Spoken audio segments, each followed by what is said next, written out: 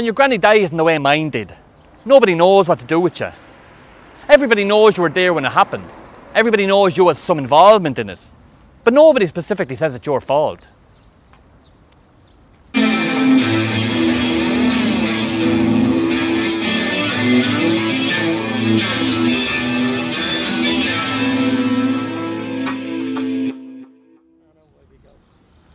After an event like that, you're pretty much left on your own. Your granddad's been arrested and taken away for questioning. The guards are over at your house asking shitloads of questions. Your dad, who's useless up to this point, just becomes a big pile of fucking nothing.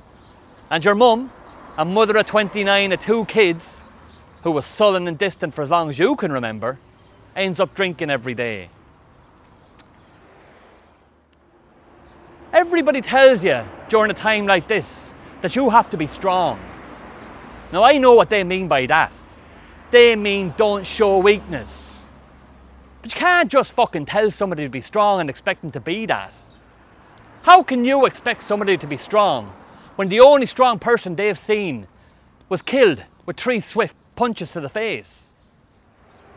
So, at the age of 13, I was left with all the time in the world and all the freedom to do whatever the fuck I pleased, whether I liked it or not. Funnily enough, during this time I used to go to school every day. I mean, my friends were there. The teachers pretty much fucking left me alone after knowing what the fuck had happened. Also, the concentration needed when using a lathe in metalwork or using the furnace was a great source of distraction. I actually made 2 pokers and a coat hanger during this time, and I still have them to this day. But it was in the afternoons and evenings that the darkness came. My dad was out drinking every evening. My mum, while trying to maintain a sense of calm and continuity, made sure that she had the dinner on the table every time we came back from school. But she thought she had her job done, and as soon as she did so, would settle in for the night with an agin of vodka while watching Neighbours. I had the rest of the evening all to myself.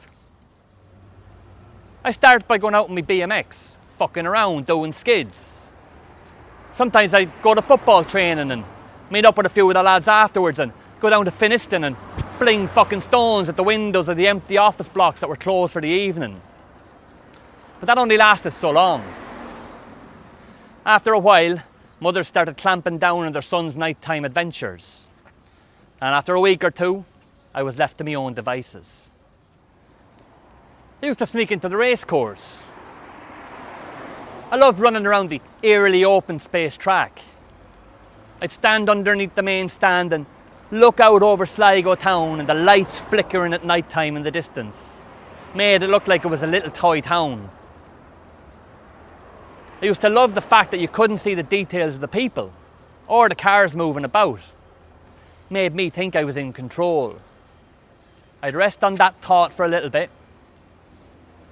and then fuck off and get back to gallivanting. Then I'd go into the graveyard next door and pretend that there were zombies coming out of the graves trying to eat me brains. I'd do as much as I could to harness as much adrenaline as I possibly could at this stage. I also used to love cycling down deathly dark country roads, pretending that somebody was trying to grab me and do untold horrors to me.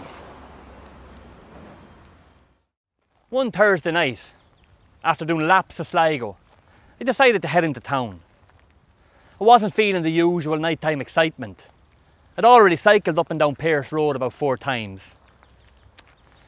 Anyway, walking around town, I noticed that the pubs and the streets were heaving with people.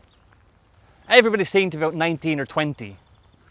Outside the Solstice nightclub, lads were standing there with their shirts open to the 3rd button, sweat pouring off them. A gaggle of girls sat on the curb in groups of 2s and 3s. These were obviously students from the RTC, or Sligo's Technical College. Anyway, I made my way down O'Connell Street, turned onto Wine Street, and went as far as the Claret Hotel, where there were more people stood outside. But these were different.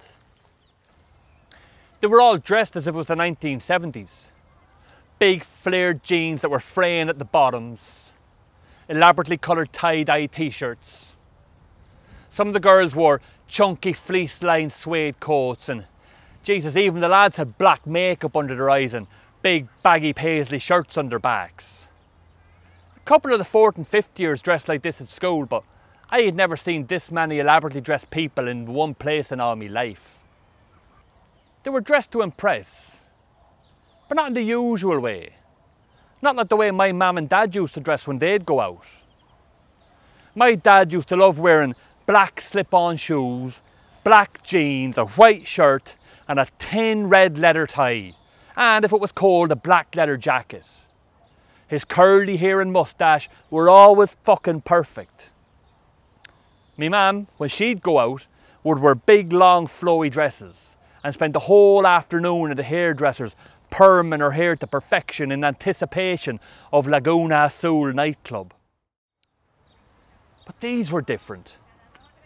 Their sense of self, everything, just couldn't take my eyes off them.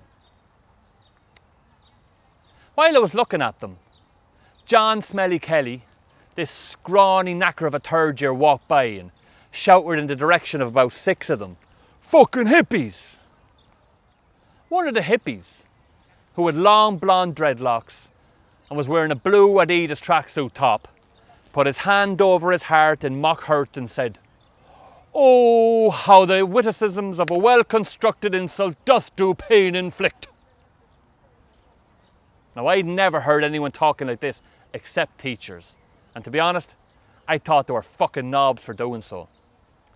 But the people in this group didn't think dreadlocks was a knob. They thought he was fucking hilarious, and they kept laughing and laughing at this joke, until eventually the insult was forgotten and they got back to talking amongst themselves. After a couple of minutes, they started getting a little bit more secretive and started to huddle together. Couldn't fucking see what was happening, but it was clear that the dreadlock wordsmith seemed to be the man in charge, as everybody was deferring to him. Fucking drove me mad that I couldn't see what they were doing. So, in a fit of frustration, I zoomed over my bike and did one of my trademark skids in front of them. Gave them the fucking shock of their lives. They all looked at me with alarm in their eyes, and as soon as they realised I was a 13-year-old boy, their faces turned from fear to consternation. And I could see that they were carrying small little bags of plastic with 2 or 3 white tablets in them. Dreadlocks looked at me and screamed, "What the fuck?" For a split second, I didn't know what to do. I was about to turn in my heel and zoom away on my bike when all of a sudden I blurted out, "All right, sirs, evening, madams," doffing me imaginary cap in their direction as I did so. "Nice night for a spot of blow."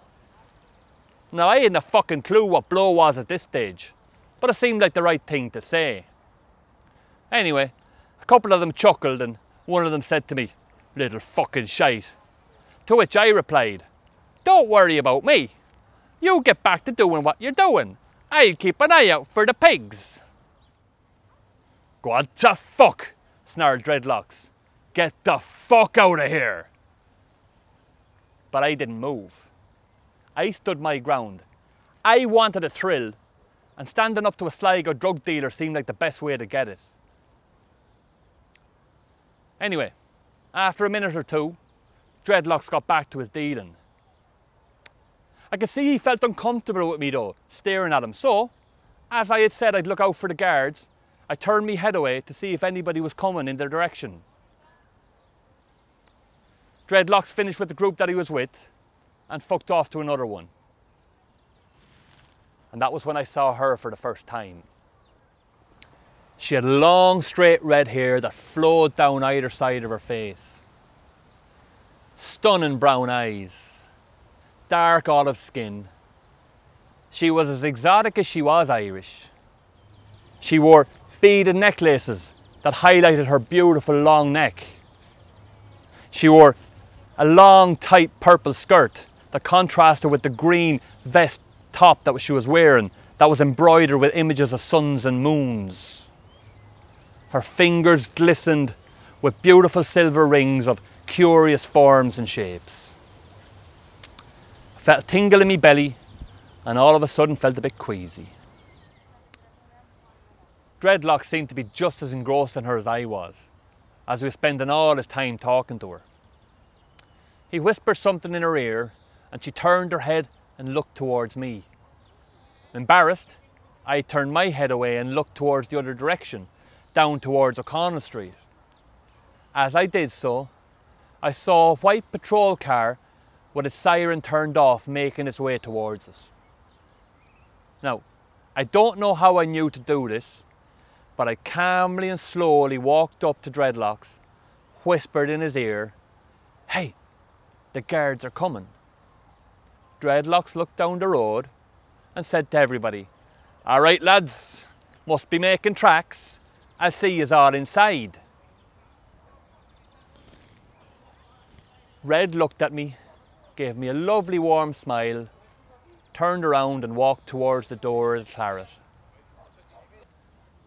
As I was cycling back up Castle Street on my way home, I heard a whistle. "Hey, little fucker."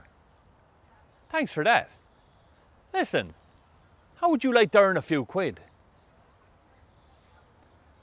That's how I became a drug dealer's assistant, fell in love, and set myself up for the biggest fall of all.